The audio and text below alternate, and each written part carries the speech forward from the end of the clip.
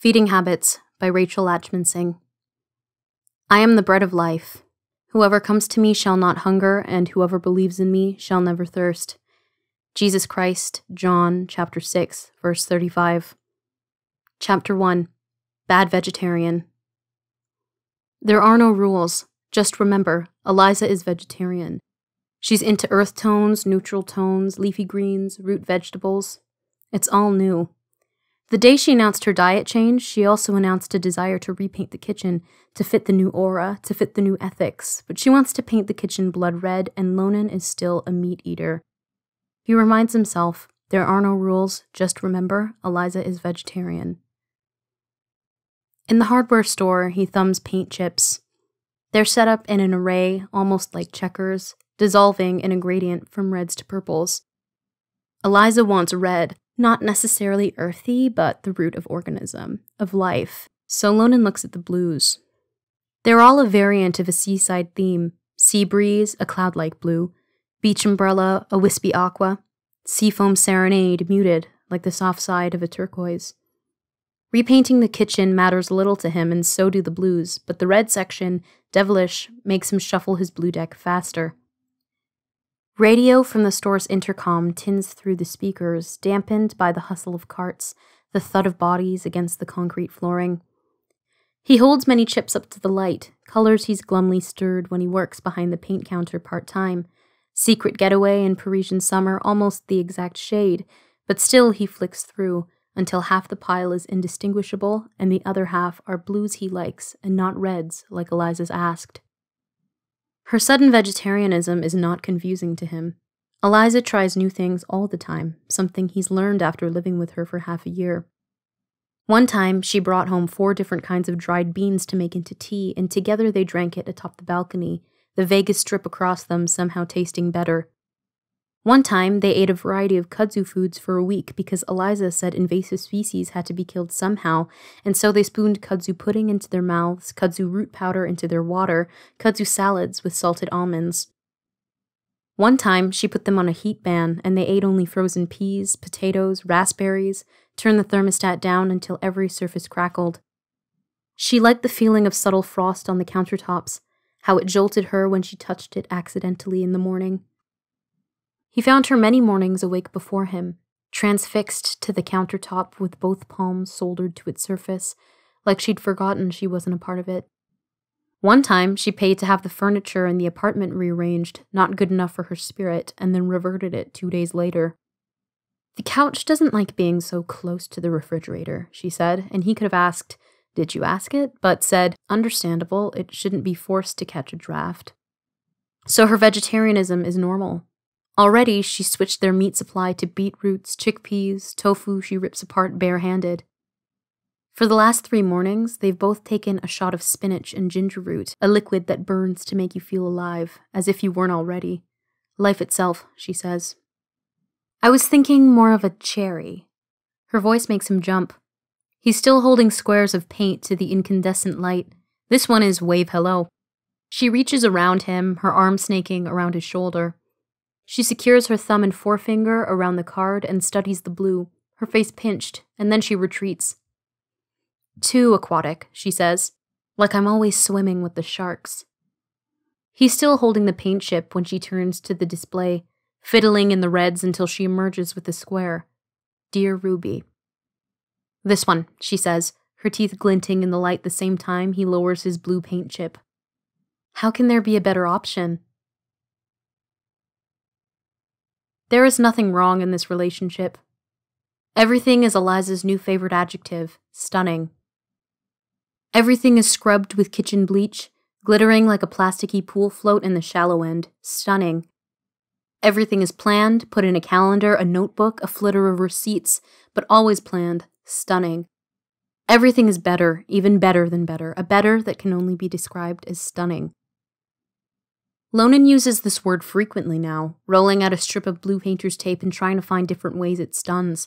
Sticks when he sticks, peels when he peels, keeps its edge when it needs to keep its edge, so it's stunning. The bubble television is turned onto a channel about sheep, and as he lines the baseboards, outlets, catches glances of a shear buzzing against skin, sometimes a hunting knife slicing until there's blood. Eliza is asking a neighbor for paint rollers because they bought 4 cans of wall paint, 2 paint trays, a box of garbage bags, 3 rolls of painter's tape, and a small paintbrush each for both of them, but forgot the rollers. Stunning. It's February in Las Vegas, warm enough to lounge outside in a t-shirt, and it's the first warm winter Lonan's had. The lack of snow will never stop being strange to him. Today they'll prime the cabinets, the walls, and tomorrow scroll a coat of red onto both. The kitchen will look more like the inside of an anatomical heart, the sinks and drawers like ventricles, but this is Eliza's vision. Her tastes come alive. The sheep are being herded by a collie. As Lonan rips another strip of tape with his teeth, he stares at the screen mounted in the corner, at the almost naked sheep dashing across a field. How many will be slaughtered, he doesn't know. The narrator must have said that, but there is no plan, really, for death, even for sheep. He kneels toward the kitchen vent, the tape roll linked around his wrist, and smooths a line of tape down. Eliza doesn't want to paint the vent. It wouldn't complete her vision, and so it will remain the original wall color, a square of cream so worn it's almost gray. It's this he's thinking about, how tacky that 1 foot by 1 foot section will be when the rest is aching red when his phone rings. He almost drops the roll of tape. This shouldn't be a surprise. He gets a phone call every Friday afternoon, the shrill of whatever default ringtone, just a reminder this Vegas apartment isn't the only thing that exists. But today he jumps, almost hits his head against the edge of the counter. It's silent when he answers. This is also normal. Their code for when she isn't alone is usually a pizza order, though sometimes she changes it up. Sometimes he's a faux Greek restaurant, a faux Italian bistro. Last week, he was the usual, a pizzeria down the road. She ordered 2 white pizzas and a side of mozzarella sticks, which means she's stable. Anytime she orders a side, she's safe. On the other end, there's a sniffle, and then her voice, smaller today, like it's caught in the lattice of her ribs. Do you still do breadsticks? Lonan sits up. Are you alone? No, like the baked ones. I ordered those last time. Can you get a loan? No, 2 orders, both baked. Do you want a side? Not today. Though her voice is tinny through the speaker, he hears it, just the twist of a tremble, shortening her vowels. Do you need me to come and get you? Static shuffling and then a door opening, 2 rattles of a rice maraca, the mildest wine. How about I call back later, she says. An urgency that turns into the dull drone of the dead in line. When Lonan pulls the phone away from his face, the sheep on the TV are being slaughtered. He knows it's impossible because they all look the same, but when he squints, he recognizes every single one of them. Lonan is heading out when Eliza is heading in. They bump into each other in the stairwell so fast, Eliza drops the rollers. They clatter down to the next landing, echoing like a chorus neither want to hear. They move at the same time, Eliza toward him and Lonan toward the paint rollers. Their second collision is different this time because Lonan keeps going, down the steps until he reaches the landing. He doesn't look at her as he picks up the rollers, pretends to listen to something other than the hiss of whatever's running in the washer a floor up. They're from the Takimotos, you know them, the family, they run a restaurant downtown. Lonan doesn't know them. He hardly knows anyone in this building, and the ones he does, he sees infrequently. But he imagines a family of 4 maybe, 2 kids, 1 boy, 1 girl, 3 teacup chihuahuas. He nods and gathers more rollers. She's brought so many rollers. Were you going somewhere? Maybe I should go to the Takimoto's restaurant. Lonan. He straightens and looks at her. She's bundled in her fur coat, even though she has always insisted she's good at even Vegas's warm winter. Since going vegetarian, she's insisted it's fake, even though he's read the lining tag, 100% mink. He doesn't know why she's needed her coat when she's only walked up a few flights of stairs, but doesn't care to ask. She approaches him with her thumb out, and when that thumb presses into his eye socket, he flinches. What happened here? She smooths the dip of his under eyes, her fingertips cold. He smells her perfume, different today, always different, a smell like cloves and lavender. Are you sleeping? She presses onto her toes, examines the other side, and her frown deepens. This doesn't look like 8 hours. I'm sleeping, he says, though they both know this is a lie. It's taken her 2 weeks to notice. I can run to the pharmacy, she says, if you need a refill. I'm sleeping. I didn't notice this morning. I would have given you another energy shot. Eliza, he says, I'm sleeping fine. You're going somewhere, she says, into his shoulder. I know you.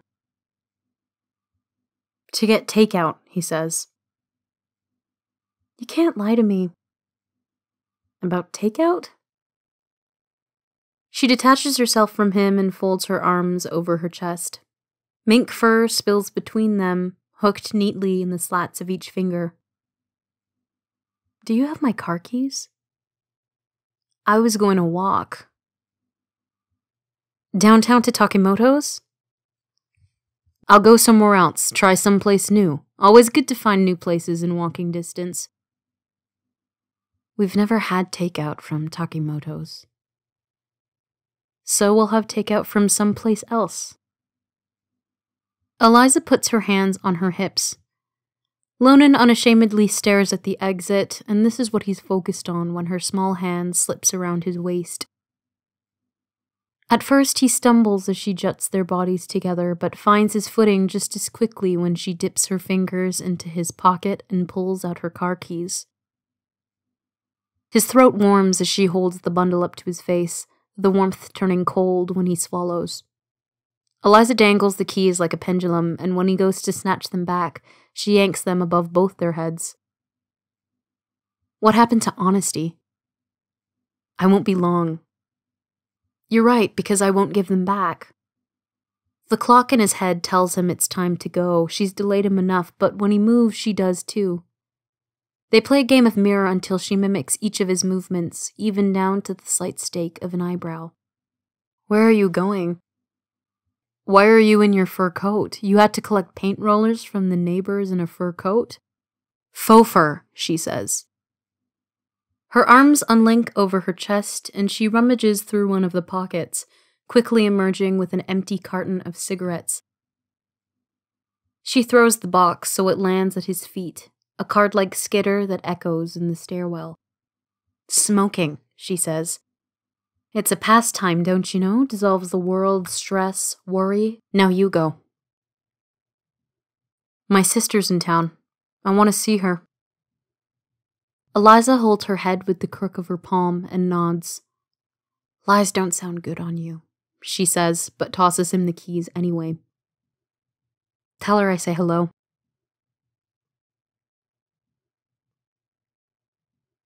Lonan goes nowhere. This is not his plan. Asphalt whips under the skin of each tire, the setting sun ringing him blind. Arizona isn't far from their apartment, but it isn't close enough, and the highway seems to stretch on for hours, though he's only been on the road for 30 minutes. Cars whir around him, and he counts the red ones, blue ones, is at 15 and 22 by the time he gets to the next exit.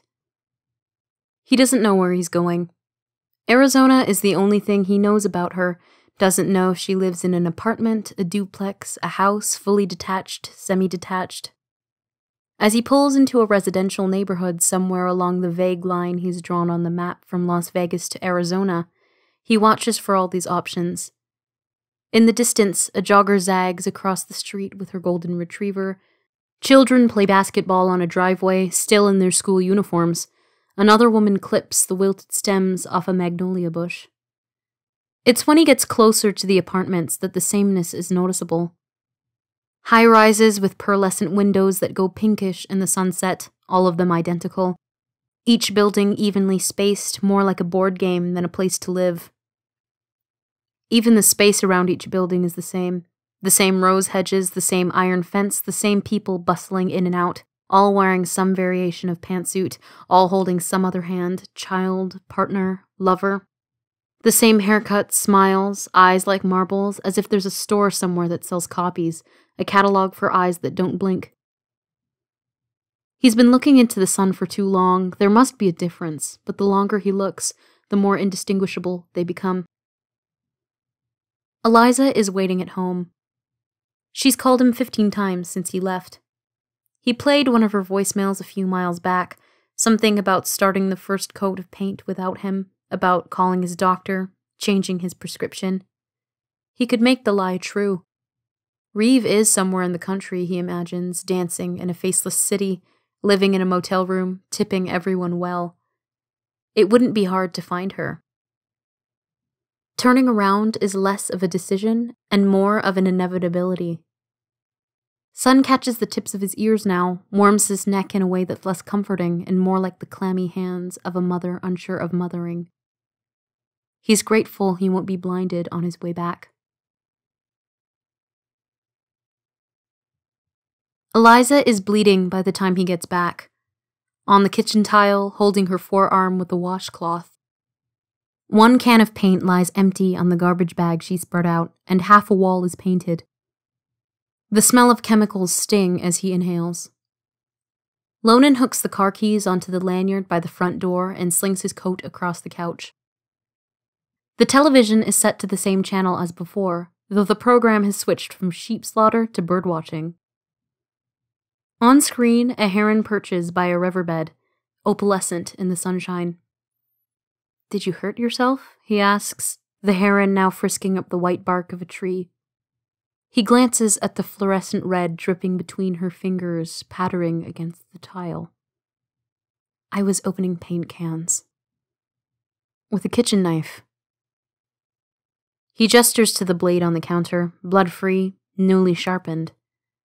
"It's all I had on hand." She pulls her wrist closer to her, runs her index finger along the injured area. "The knife's clean." "I washed it, Lonan." "You only used one can of paint?" "I haven't finished the walls yet." "But the other cans are unopened." Eliza sighs and rings her arm over the sink. "And what does that mean?" "It means you painted half a wall with a cut on your arm. A bad one, it looks like." Eliza laughs. She rocks on the balls of her bare feet, shaking her head. The heron has moved closer to the riverbed. It watches the water knowingly, its subtle simmer of movement, and after a moment of watching, strikes its beak down so it spears a trout. He misses the part where it eats. Eliza's clicked off the TV from behind him. She slams the remote onto the counter so hard its back clatters off and onto the tile. "I cut my arm with a kitchen knife while opening paint cans. It happens." "I don't see a cut." "Why would I make that up?" "I don't see a cut." She walks toward him. He expects her to shove her wrist in his face, but she doesn't. She just holds it, some of the blood fluorescing pink, splashing onto her toes. "You got to see your sister?" she asks. "She canceled." Eliza clucks her tongue, examining her wrist, and then she extends her arm, revealing the full patch of pale skin gone red. Lonan takes it and with his fingernail carves a line through the red to reveal the healthy patch of skin, painted, uncut.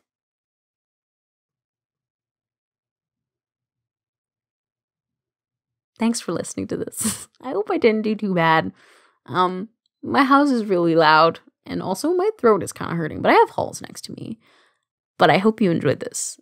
Here are some bloopers from this recording. This was Feeding Habits, read by yours truly and written by yours truly. I quite like this chapter. Let me know what you guys think, and if you'd want me to read something else from another project. But yeah, enjoy these bloopers, and thank you guys for listening to this reading of Chapter 1 of Feeding Habits. Bye! It's this he's thinking about. How tacky that 1 foot by... It's this he's thinking about... Can Liam stop singing Dua Lipa? Oh my god. Turning around is less of a decision and more of an inevitable... Turning around is less of a decision and more of an inevitable. I can't say that word. Oh my God, why did I write it? Turning around is less of a decision and more of an inevitability. That sounds ridiculous. Stop texting me because I can't read my thing on my phone. Thank you. ASMR while I wait for my family to shut the fuck up. Luna, do not bark. Girl.